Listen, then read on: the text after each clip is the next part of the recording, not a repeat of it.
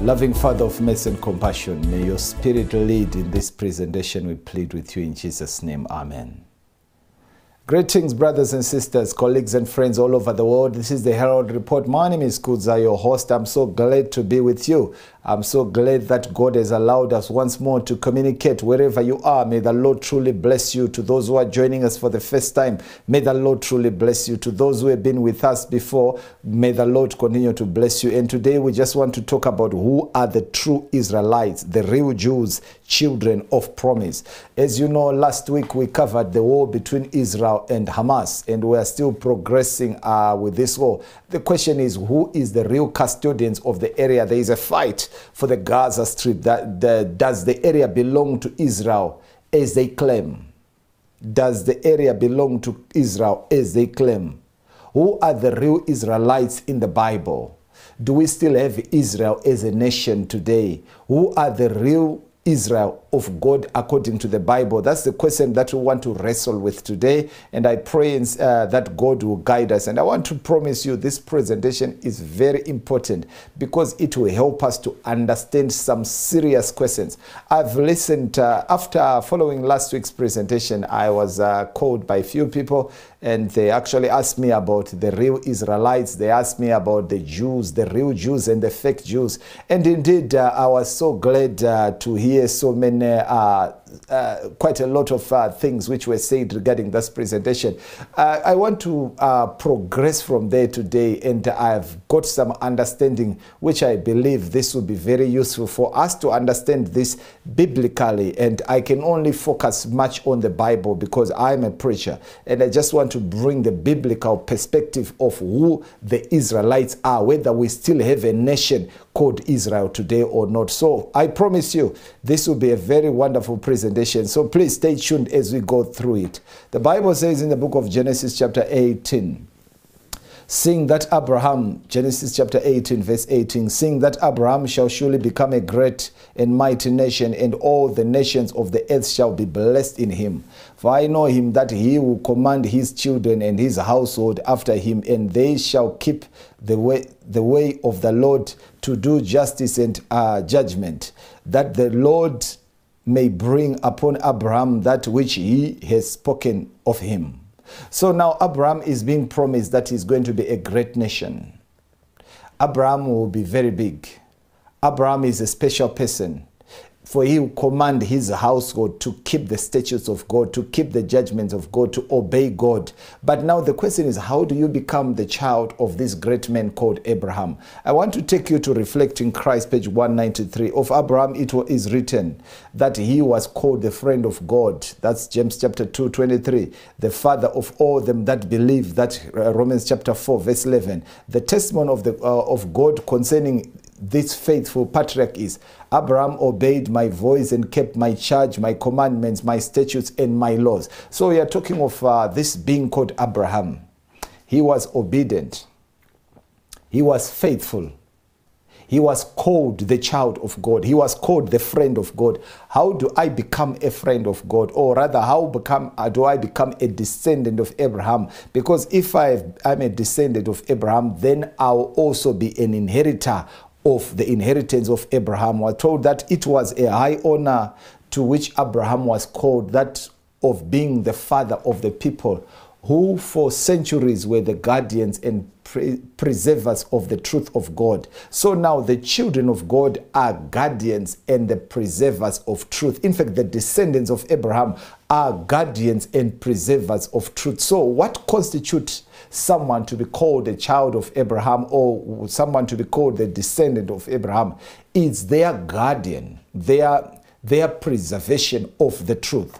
It says, of that people through whom all the nations of the earth should be blessed in the advent of the promised Messiah. So basically now we're told that in the advent of the promised Messiah, he was coming through the lineage of Abraham. He was coming through as a descendant of Abraham. So Abraham was living in preparation for the coming Messiah. And the guardians and the preservers of truth are called the sons of Abraham. But now the question is, what exactly was the purpose? The purpose of blessing was in preparation for the coming of the Lord Jesus Christ, who was to be a blessing to the whole world. But now let me take you to the book of Genesis chapter 26:2. The Bible says, "And the Lord appeared unto him and said, Go not down into Egypt, dwell in the land which I shall tell thee of." This is actually referring to Jacob. "Sojourn in the land, and I will be with thee, and will bless thee, for unto thee and unto thy seed I will give all the countries, and I will perform the oath which I swear unto Abraham thy father." In fact, this was actually concerning Isaac.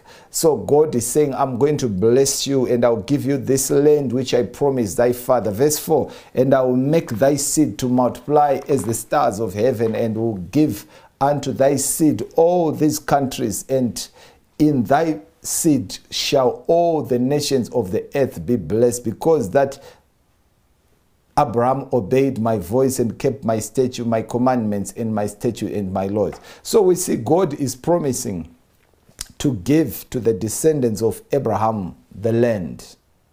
He's promising to give to the descendants of Abraham great promises. But now, the descendants of Abraham, we can safely say that this seemed to be referring to Isaac, because God was talking to Isaac. But the question is, are these the descendants of Abraham by faith, the sons of Isaac? The blessings was because of the children of Isaac received blessings simply because of their allegiance to the commandments of God, of their obedience to the commandments of God. Therefore, they qualified to receive the blessing which was given to Abraham. But now look at Deuteronomy chapter 7, verse 6. "For thou art a holy people unto the Lord thy God. The Lord thy God has chosen thee to be a special people unto himself above all people that are upon the face of the earth." So now we see another term. They are very special, above all the people that resides on the earth. Now, what makes them to be special? "The Lord did not set his love upon you, nor chosen you, because you were more in number than any people, for ye were the fewest of all the people." But now, why then did God choose them? "But because the Lord loved you, and because he would keep the oath which he had sworn unto your fathers, hath the Lord brought you out with a mighty hand, and redeemed you out of the house of bondmen, from the hand of Pharaoh, king of Egypt." So basically, the blessings was because of the oath which was made to Abraham. Abraham being a representative of the true faith. So the Israelites, the descendants of Isaac, they were loved. They were given responsibility to represent the God of heaven. So the blessings they received, it was simply because of Abraham. Number one, it was a responsibility to reflect the praises of him that called them out of darkness into the marvelous light. Now, prophets and kings say in page 368, the all-embracing terms of this covenant were familiar to Abraham's children and to his children's children. It was in order that the Israelites might be a blessing to the nations. To ensure that the Israelites may be a blessing to the nations, God blessed them with resources. God blessed them and gave them oracles. God gave them and gave them his statutes, so that they can be a blessing to the nation, and that God's name might be known throughout all the earth. That's Exodus chapter 9:16, that they may be that they were delivered from Egypt bondage.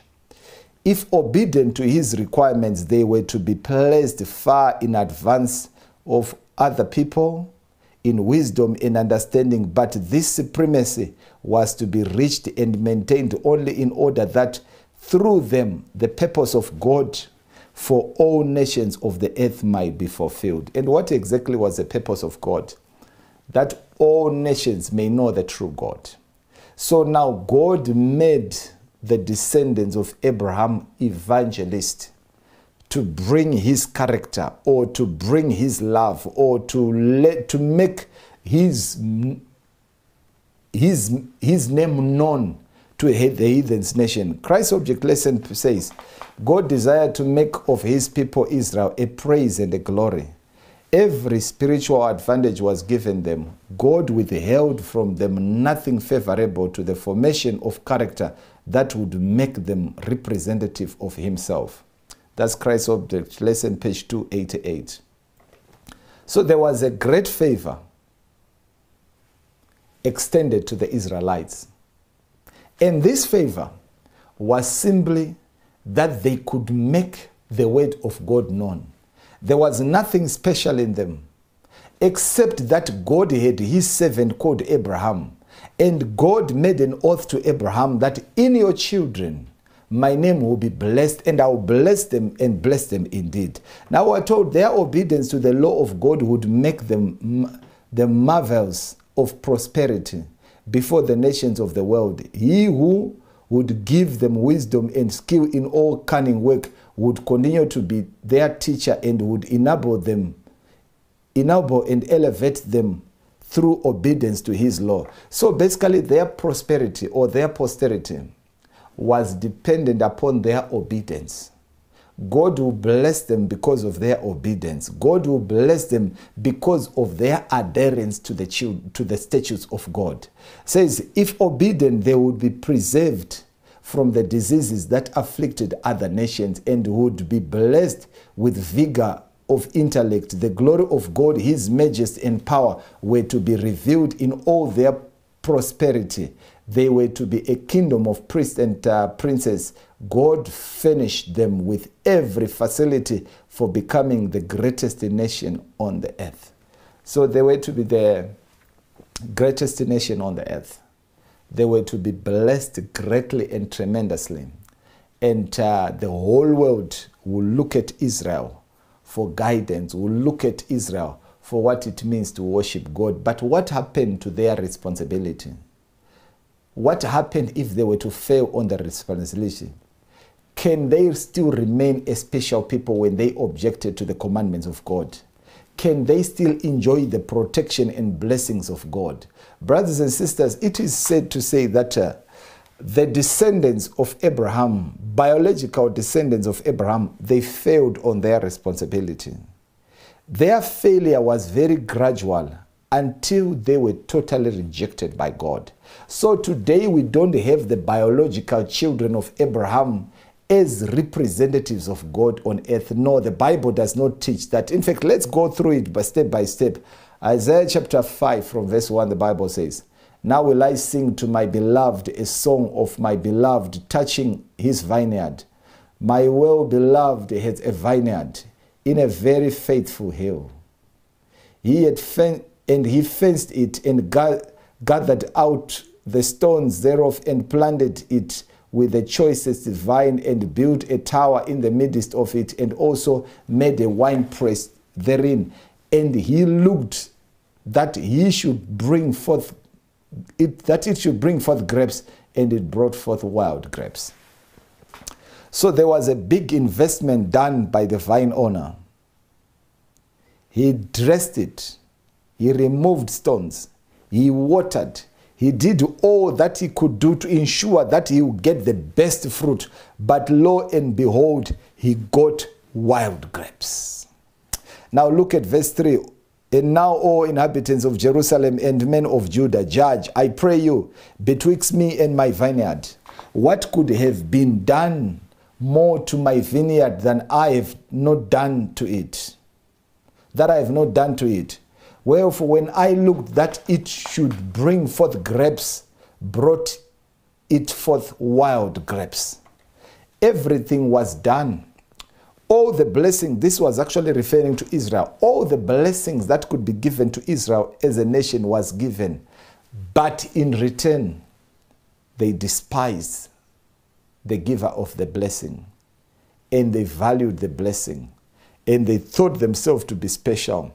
When in actual fact, their speciality was in elevating the name of the Lord. Now Jeremiah chapter 9 verse 18 says, And the Lord said, because they have forsaken my law, which I have set before them, and have not obeyed my voice, neither walk therein, but have walked after the imagination of their own heart, and after Balaam, which their fathers taught them. So they walked according to the religion of the heathens. They walked in idols, they worship idols, and they forsook the God of heaven. Now the question is, when they have forsaken the God of heaven, do they still have the favor of God? Now look at verse 15. Therefore thus says the Lord of hosts, the God of Israel, behold, I'll feed them, even these people, with wormwood, and give them water of gall to drink. I'll scatter them also among the heathens, whom they neither they nor their fathers have known, and I will send a sword after them till I have consumed them. So God promised that the Israelites will be scattered among the nations. There's something very interesting about what Jeremiah is saying. When they have been scattered among the nations, will they be rebuilt again? Will the nation of Israel exist again? We know that after the Babylonian exile, God tried to help the Israelites to repent. John had this to say, because the Israelites could not repent and did not repent. And the Israelites, whether they will repent or not, this is something probably in the future. But however, that which is very important is that the Israelites did not repent until they were overthrown as a nation. Now look at this. Matthew chapter 3 verse 7. Then said he to the multitude that came forth to be baptized of him, O generation of vipers, who has warned you to flee from the wrath to come? So now John is saying, you are a generation of vipers. You are not sons of God, you are sons of the devil. You are of your father the devil. That's John chapter 8 verse 44. Verse 3. Bring forth therefore fruits worthy of repentance, and begin not to say to yourself, we have Abraham to our father. For I say unto you that God is able of these stones to raise up children unto Abraham. So John is just saying that you claim to be children of Abraham, but you are not. You claim to belong to God, but you are not. Now look at verse 9. And now also the axe is laid unto the root of the trees. Every tree, therefore, which bringeth not forth good fruit is hewn down and cast into the fire. No, the question is, when a tree is cut from the root, can that tree regenerate again? Can that tree grow again? When you have uprooted a tree, can there be anything that remained? Now, Jesus also warned of the lost position of the children of Israel because of their failure. Now look at John chapter 8:39. Jesus answered and said unto them, Abraham is a... They answered and said unto him, these are the Pharisees talking to Jesus. They answered and said unto him, Abraham is our father. Jesus said unto them, if you were Abraham's children, you would not do the works of... You would do the works of Abraham. But now you seek to kill me, a man that has told you the truth, which I have heard of God. This did not Abraham. What did Abraham to do? Abraham was disobedient. He understood the word of God. He followed the way of Jesus Christ. He followed the ways of Jesus Christ. But these so-called descendants of Jesus Christ, they were fighting, the descendants of Abraham, I meant to say, they were fighting Jesus Christ. In other words, they were proving that they are actually not the descendants of Abraham, the real descendants of Abraham. Now look at verse 41. Ye do the deeds of your father. Then said they to him, we be not born of fornication. We have our one father, even God. Jesus said unto them, if God were your father, you would love me, for I proceeded forth and come from God. Neither come I of myself, but he sent me. Why do ye not understand my speech? Even because you cannot hear my word. Now, verse 44, which is very painful, it says, you are of your father, the devil, and the lust of your father you will do. So now, the rejection of the commandments of God forfeited the nation of Israel. Because of their objection to the commandments of God, they become the children of the devil. So now the question is, are they now Israelites? They cannot qualify to be called Israelites anymore. as long as they disobey, because Israel is a name of victory, those who have been victorious, who are living a life of victory over every sin. But when you reject the law of God, when you reject the name of God, then you don't qualify to be called an Israelite in the Bible. Let me prove it further. Now, their father is a devil. He was a murderer from the beginning and abode not in the truth, because there is no truth in him. When he speaketh a lie, he speaketh of his own, for he is a liar and the father of it. So in other words, Jesus is saying, you Israelites, you behave like your father the devil, you are murderers. You behave like your father the devil, who is a liar, for you are liars. In you there is no trace of the God of heaven. Therefore, by default, you don't qualify. Now look at this quotation now. The Jews had deceived themselves by misinterpreting the words of the Lord through his prophets, of his eternal favor to his people Israel. They misapplied the words of Jeremiah and depended for salvation upon their being called the children of Abraham. If they had been indeed worthy of the name Abraham's children, they would have followed the righteous example of their father Abraham and would have done the works of Abraham. So in other words, they are not worthy, or they were not worthy to be called the descendants of Abraham, because they were not doing the deeds of Abraham. They were no longer in favor with God, even though they could be biological descendants of Abraham, but because they rejected the commandments of God, they rejected the religion of Abraham, they are no longer Israelites, but they are now of their father the devil. So after the return of exile from Babylon, God tried to reach the children of Israel. God did everything that he could do. But at last, Jesus said in Matthew chapter 23:37, O Jerusalem, Jerusalem, thou that killest the prophets and stonest them which are sent unto thee, how often would I have gathered thy children together, even as a hen gathereth her chicks under her wings, and you will not. Behold, your house is left unto you desolate. For I say unto you, you shall not see me henceforth, till you say, blessed is he that cometh in the name of the Lord. Who was blessed? Jesus, who came in the name of the Lord, for they rejected him. And Jesus said, listen, your house is left unto you desolate. This was the end of Israel as a nation, according to the Bible. But there is something very interesting, because on that very time they were not destroyed. 70, there were still years to go until the destruction of Jerusalem in AD 70. But in AD 34, Stephen said to them in Acts chapter 7, verse 51, ye stiff-necked and uncircumcised in heart and ears, ye do always resist the Holy Ghost, as your fathers did, so do ye. Which of the prophets have not your fathers persecuted, and they have slain them which showed before of the coming of the just one, of whom you have been, not the betrayers and murderers, who have received, of whom you have been now the betrayers and murderers, who have received the law by the disposition of angels, and have not kept it. So they received the disposition of the law by angels. They have not kept it. They had become murderers and adulterers, and that was not what Abraham was. Therefore, they disqualified themselves to be the real Israelites. Therefore, they were no longer the real Israelites. But now, Great Conference, page 21 says, prophets had wept over the apostates of Israel and the terrible desolation by which their sins were visited. Jeremiah wished that his eyes were a fountain of waters, that he might weep day and night for the slain of the daughter of his people, for the children, for the Lord's flock that was carried away captive. That's Jeremiah chapter 9, 1 and 13, 17. What then was the grief of him whose prophetic glance took in for years but ages, not years but ages? He beheld the destroying angel with sword uplifted against the city which had so long been Jehovah's dwelling place. Why would Jehovah destroy his city?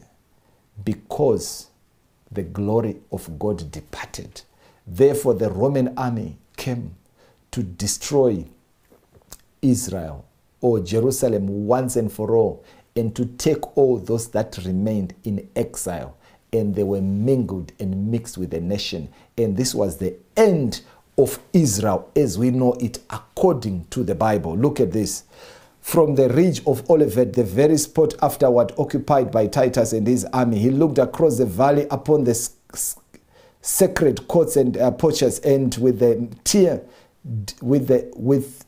dimmed eye, he saw in awful perspective the walls surrounded by the alien host. He heard the tread of armies marshalling for war. He heard the voice of mothers and children crying for bread in besieged city. He saw her holy and beautiful house, her palaces and towers given to the flames, and where once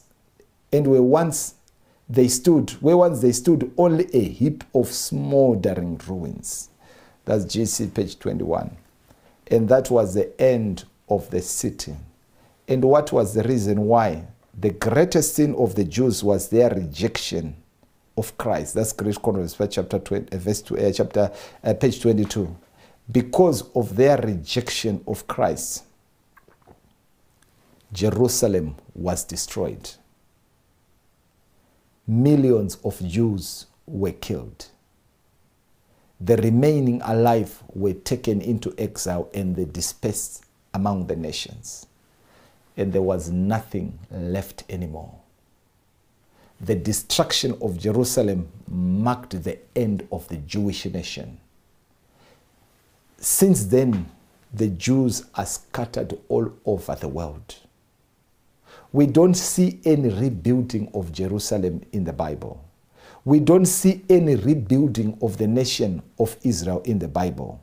Their rejection of Christ ended their favor with God, and that was the end of it. So there is no nation in the Bible called Israel with the Israelites, the children of promise. The existence of Israel as a nation today is political, is a man-made, but not biblical. So we talk about the 1949, after the Second World War, there was the formation of the nation of Israel. But now, something very interesting which was raised by others, are they real Jews or fake Jews?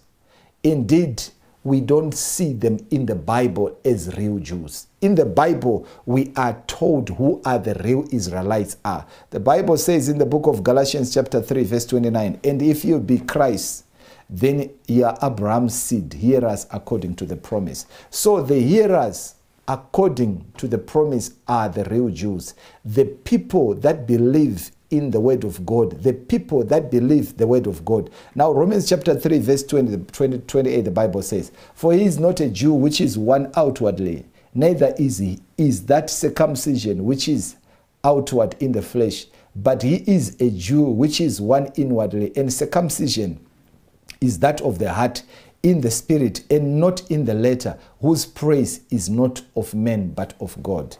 So are they real Jews in Palestine? There may be some Jews there, but however, it's not a nation of Jews anymore. Because the nation of Jews is all over the world, which believe in the commandments of God and keep the word of God. UL page 80 paragraph 4 says, the Jewish people might have repented if they would, but they were clothed with the garment of their own self-righteousness. They claimed to be the descendants of Abraham and looked upon every promise made to Israel as theirs. But the Israel of God are those who are converted. So now there is an Israel which is of God, but there is an Israel which is not of God. The Israel in Palestine today, the nation of Israel, there is no resemblance of God in that. What do I mean? Let me qualify it. Because what makes Israel to be Israel is their obedience to God. So when Jesus Christ was rejected, then the nation ceased to be Israel. Israel is a character. That's why the Bible says, refers to the 144 as the Israel of God. So the Israel of God is not something that is visible. The Israel of God is a character, and these are the followers of Christ who are all over the world. It says, but the Israel of God are those who are converted, not those who are the lineal descendants of Abraham. What advantage then has a Jew, or what profit is there of circumcision? Much every way, chiefly because that unto them were committed the oracles of God. But now, when they received the oracles of God, what happened? They did not follow the oracles of God. The standard of salvation, brothers and sisters, we don't inherit salvation biologically. Salvation is a gift that we receive because we've been converted. And the nation of Israel, their rejection of conversion led to their nation totally and completely being destroyed. Now look at chapter 3, verse 29. Is he the God of the Jews only? Is he not also of the Gentiles? Yes, of the Gentiles also, seeing it is one God which shall justify the circumcision by faith and the uncircumcision through faith. Therefore, God is there is now no preference. There is now no favor anymore. The favor is only on those who have accepted the standard of Jesus, who accepted the standard of God. Therefore, who then are the real Jews? Or who are the people in Israel today? Brothers and sisters, let me actually bring this to you. The Bible is very clear of who the Jews are today and where they are. Look at what it says. James chapter 1 verse 1. James, a servant of God and of the Lord Jesus Christ, to the 12 tribes which are scattered abroad, greeting. So the 12 tribes of Israel are scattered abroad, and these 12 tribes, they are Christians who have accepted Jesus Christ. When we have accepted Jesus Christ, we become the real Israelites. This James is addressing, in fact, let me go to the Bible commentary. It says, James, a servant of God and of the Lord Jesus Christ, to the 12 tribes which are scattered abroad, greetings. The content of James' letter is clearly addressed to Christians, and yet he plainly refers to them as spiritual Jews from the 12 spiritual tribes. So these are the spiritual Jews. The spiritual Jews, we have accepted Jesus Christ. They are now descendants of Abraham. We're going to deal with this in our next presentation as we'll be dealing with the 144,000. So please don't miss our next presentation. Now look at Romans chapter 11 verse 5. Even so then, at this present time also there is a remnant according to the election of grace. This remnant according to the election of grace, they are the descendants of Abraham. But now how did they become the descendants of Abraham? They have become descendants of Abraham by accepting the gospel, or by accepting the commandments of God, by accepting the character of Jesus Christ. Then they have become the royal priesthood, the holy nation, peculiar people who have been called forth to bring the praises of him that has called them out of darkness into his marvelous light. That's 1 Peter chapter 2 verse 9. So therefore, brothers and sisters, what constitutes Israel is what constitutes Israel to be a nation biblically is their understanding and appreciation of the commandments of God. Now let's look at Signs of the Times 1881, June 9. God would have his people present. God would have his people present a marked contrast in character and conduct to the unbelieving world. So if ever there is a nation today which is actually called a nation of the world, then they should have a contrast to the world. They should be obedient to the commandments of God. They should be believing people, keeping the Sabbath of God, observing, accepting the teachings of Jesus Christ, accepting the righteousness of Jesus Christ as their only righteousness, accepting the atoning blood of Jesus Christ. But the question, do we have such a nation in Palestine today? The Bible says no, but we have got a people all over the world which are called the remnant of God. We have accepted the teachings of Jesus Christ. We have accepted the character of Jesus Christ. It says we are to be a chosen generation, a royal priesthood, and holy nation, a peculiar people, to show forth the praises of him who has called us out of darkness into marvelous light only by constant watchfulness and earnest prayer mingled with faith can we preserve our peculiarity, holy character as sons and daughters of God. How could that be done? Only by taking heed to the commandments of God. So brothers and sisters, let me submit this to you. The nation of Israel are those who keep the commandments of God, who have accepted the atoning blood of Jesus Christ. And this nation of Israel is scattered all over the world. But do we have a nation called Israel today? The nation called Israel today is there, but does not represent the name Israel according to the Bible. Now the question is, where are this nation of Israel? This is our next presentation as we deal with the 144. Please follow us clearly, and let's join us in the next presentation as we'll be looking at the real nation of Israel, the 144,000. Shall we pray? Thank you, Father. Blessed be your name. Be merciful to us, O Lord, and give us wisdom to accept the character of Abraham, to accept the character of Jesus Christ, that we may be the real Israelites waiting for your soon return. Bless us, we plead with you, O Lord, in Jesus' name. Amen. Until then, brothers and sisters, may the Lord truly bless you. I look forward to see you in the next edition as we'll be looking at the 144,000. Who are the real 144,000? And who are those 12 tribes of Israel in the book of Revelation chapter 7? And who are those 144,000 in Revelation chapter 14? I look forward to see you in the next edition. Don't forget to share the presentation. Don't forget to subscribe. Until then, continue to be blessed in the Lord.